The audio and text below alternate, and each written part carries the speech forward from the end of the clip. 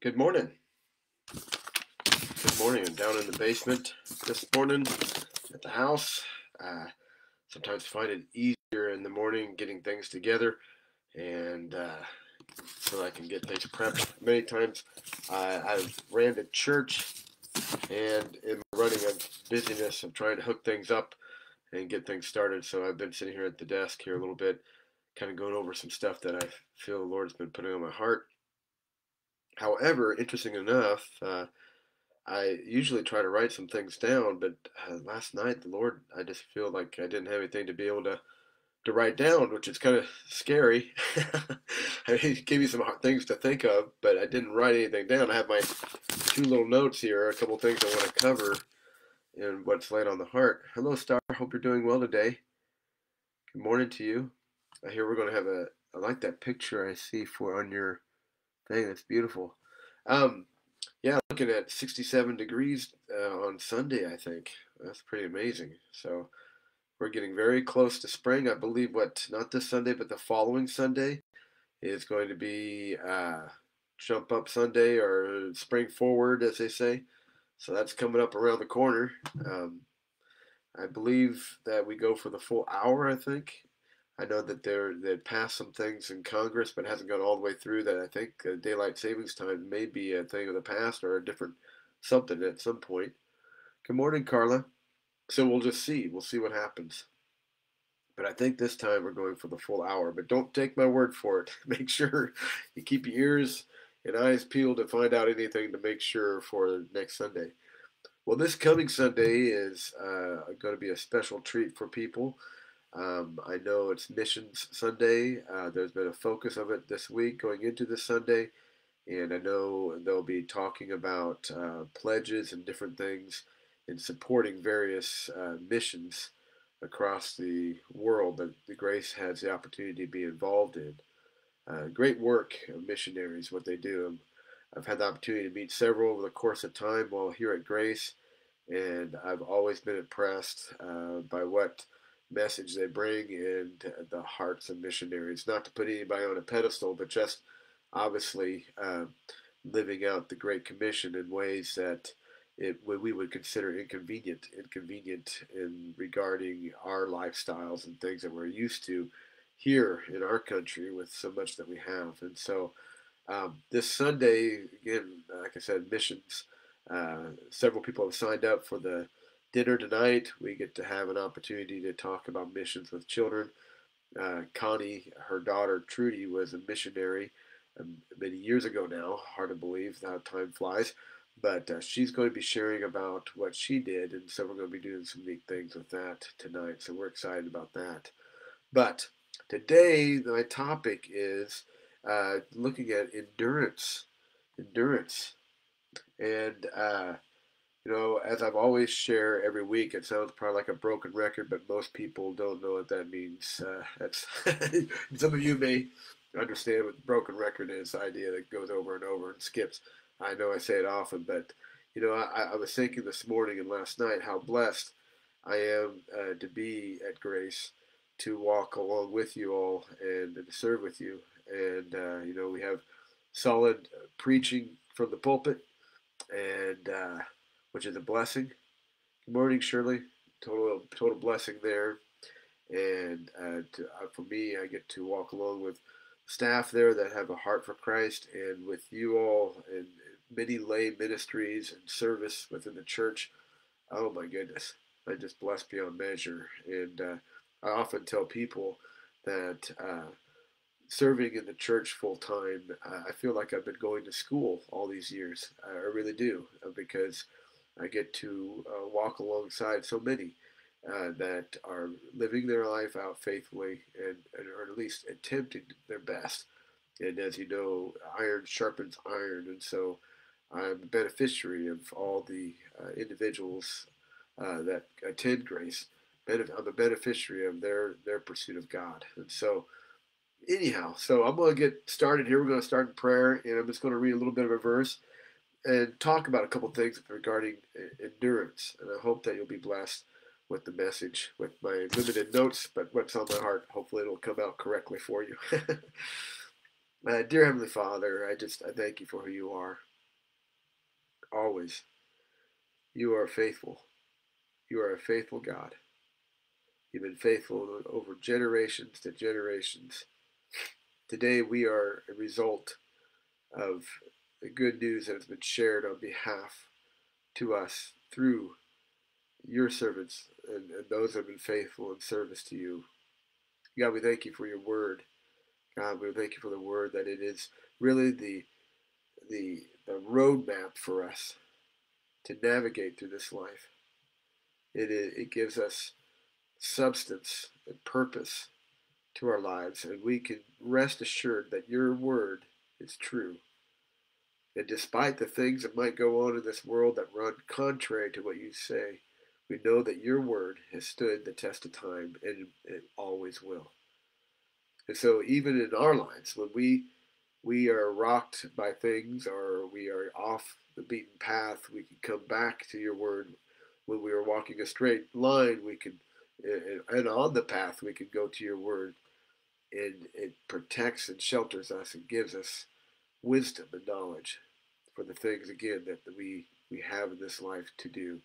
And thank you again for your word as well, as it's transformative. It is always about a good work in our lives, and it always changes us for the better, so that we are a work in progress, and that we are able to continually renew our mind and become more of what you've always intended us to be. So we love you, and we just thank you, Lord. In your name we pray. Amen. Now, good morning, Barbara. Oh, my eyes, and good morning. Glad you're here. Now, I'm going to go to the first scripture is in Hebrews 12:1. I got on my phone here, so I act like I'm really techie here and pull it up on my phone. So let me get that here. Okay, let's see. Sorry, take one little second. I wish I had some music that you could play. Da, da, da, da, da, da. You know, okay, here we go. All right, I'm going to read from 12, verse or chapter 12 of Hebrews, and read through just the first couple verses.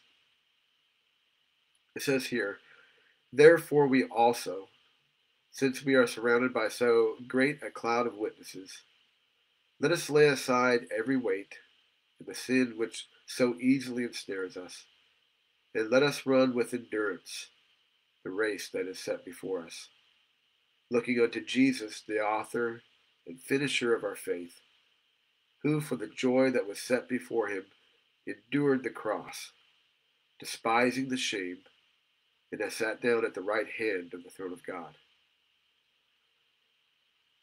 You know, in our lives, we get to experience many things. We have hopes and dreams God puts on our lives. We have hopes and dreams for those that we love, that are in our circles that we walk with. And we have time. Now, someone told me the other day, and it's so true. You know, often many people will say, "Boy, time is just flying by." And and what the person told me, which I think is such an accurate description of time, at least for me and maybe for you, is that sometimes a day in itself can seem like it goes long, but years and weeks seem to go by fast. It's a weird thing. Sorry, my computer's bringing up something here. Hopefully that doesn't mess up. Okay, good. Okay, there you go. Sorry. You had a little prompt thing that came up. And so it could be, feel like this, everything is going by so quickly. And so when enduring, sometimes in life, we have maybe perhaps a lack of patience, or ability to endure the things we face because we don't see the result quick enough or that we hope for. And I was looking in a devotion and looking through some commentary last night. I'm going to pull up, if I could here, the definition of what was given by one individual was related to endurance. And it says here, endurance is needed to run the race, that race, as it's referring to Hebrews 12:1. And it says, endurance translates the ancient Greek word hupomone. I don't know if I said that right. Hupomone, which does not mean that the patience which sits down and accepts things, but the patience which masters them. It is a determination, unhurrying and yet undelaying, which goes steadily on and refuses to be deflected. I love that definition of endurance. This, as it says, it is a determination, an unhurrying and yet undelaying, which goes steadily on and refuses to be deflected. So applicable in our lives, in our Christian lives, that it allows us to look at this determination that God can give us in our walk. Now, this week, I had an opportunity to talk with a couple of different folks, and talking about different things, and about witnessing, and about hoping for those that are we consider maybe prodigals, or those that have turned their back on God, and having a heart for the lost.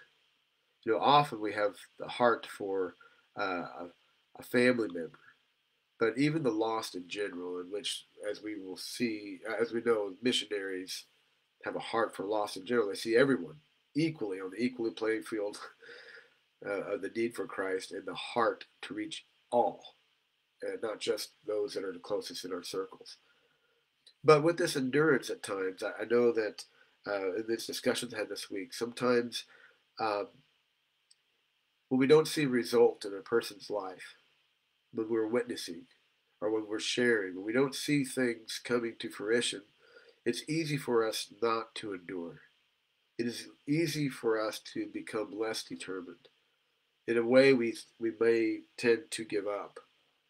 We may tend to think, well, there's no results, and so we lay that down, and we become either calloused, maybe, we set it on the shelf in our minds, but we don't pursue. We don't pursue it because we feel that there is no change.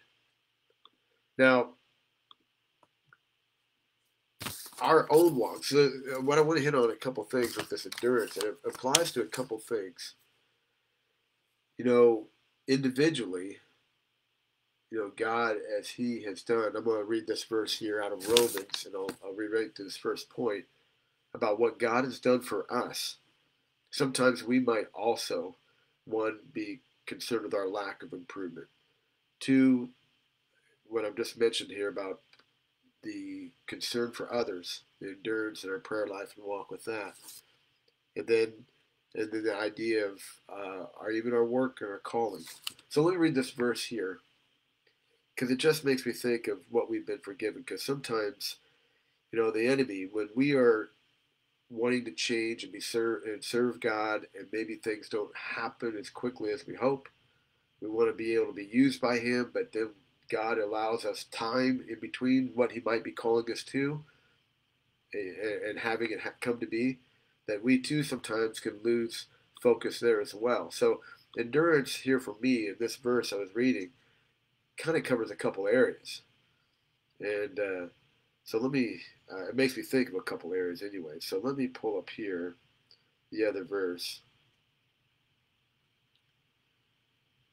And this comes out of Romans chapter 5, verses 6 through 8. And it just talks about what God did for us here. It says here, "For when we were still without strength, in due time Christ died for the ungodly. For scarcely for a righteous man will one die, yet perhaps for a good man someone would even dare to die. But God demonstrates His own love toward us, in that while we were still sinners, Christ died for us." So, wrapping this up here, this just simple thought today. God met us right where we were at, in our sin, because He took on, as we know, the sins of the world, and He met us right there at that place, willingly. And so, in this walk of endurance, the two things I'm just going to wrap up with is, one, the idea of our personal walk. we may feel at times that, again, like I was mentioning, things aren't happening quick enough, or we have failed again. We have done something again that has tripped us up, and we feel we are not worthy. Well, we aren't worthy, but through Christ, we are made worthy in the sight of God. And so I encourage you, this endurance, this determination, this race. I wrote down a note to myself here. When it comes to our personal walk and that running the race, I thought about this, about how Christ and how God used Christ for us. That really God is literally at the starting place for us, right? If we're thinking about this enduring this race that we're running on, think about the idea that God is at the starting gate with us, and that the beautiful thing that God is along the path with us, and then also that God is at the end of the race. There's not one part or place in this race, in this determined effort that we're doing, that God is leaving us without His grace and mercy and His presence. He's at the beginning, in the middle, and at the end. So I hope that you take heart today in knowing that in your own personal walk, you may not be where you feel God is using you fully. You may feel you have these gifts and talents, and you're thinking, why, God, why can't I use them? Why don't I have a place to use them yet? Take heart, because in that process, as you yield to Him every day, He is molding you and shaping you and creating a good work, working through you, mind you, in that day, and preparing you for the things to come. Now, the second piece, I want you to be encouraged today for those loved ones, those within your family, those that are in your circle of friends, those that are coworkers. I would encourage you to endure as well. Intercessory prayer is a powerful tool, and we believe in the power of prayer, don't we? And the idea, knowing that there's not one word that comes out of our mouths as God's children when we have Him as our Lord and Savior that He does not hear. We are to intercede on behalf.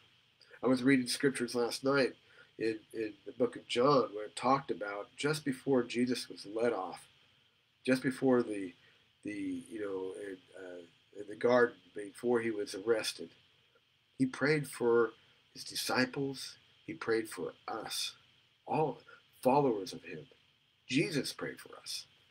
So, if Jesus prayed for us, I want to encourage you to endure the race and be determined in your efforts to pray for those that are lost in your family or are going down a path that you wish you could stop them, you wish you could motivate them to change them, but believe that God is hearing those prayers. God is able to do a good work. Even though, again, in our time, as I mentioned to start off with, the day may seem long and the years or weeks seem to go by fast. We may feel we're losing ground. Our God is a great God. Nothing goes beyond His ability to do or see or know. So let's wrap that up. I just hope you're encouraged today as we, as we said here. I'm going to pull that scripture back up again from Hebrews. Let me see here. That we would all, I want to encourage you that we would run with endurance. Run with endurance in that determined way, knowing that God is with us throughout. Let's go ahead and pray. Dear Heavenly Father, we just thank you, God, that you are at the starting gate. You have been there for us, even at the beginning. When we were first called by you and we received you, we took that advantage of the free gift you offered through your sacrifice of your Son. We thank you, Lord, that you are with us along the paths in life. Though we might feel that we are alone, you're there. And you're just not a phone call away. You're just a call from our heart away. And God, we thank you that you're there at the finish line. We have the hope of eternity. In our efforts here, we don't know how all these things measure up. We don't know all the works that we do for you, how they go into your larger and most marvelous plan. Excuse me, I got a Kleenex. I got a cold, by the way, which you probably already know. Sorry. Lord, We don't know the tapestry that you're weaving together where all these lives are connected in this beautiful story of your redemption that you give all of us. And so, God, I pray that we would run the race with endurance.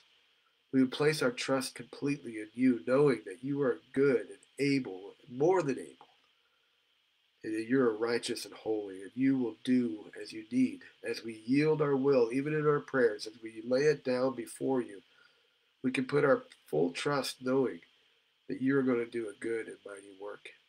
So we thank you, God, in that as we run the race with endurance. We thank you for the joy that we can have in this life. When we go through trials and go through things, we know that you are about a good work. You are about a good work. Thank you, Lord, for the opportunity to serve you. You've given that job for every one of us. You've given the Great Commission for every single one. So we all have a part, and every part matters. So, God, as the body of your church, each one of us, given a talent, given an ability, each one of us, might we be a powerful force, a mighty force that runs the race with endurance for a world in need. We love you, and it's in your name we pray. Amen. Well, thank you for your time today. I hope that you have a great day planned and hope to see you all soon on Sunday. God bless you guys. Remember, go bless. Have a great day. Bye.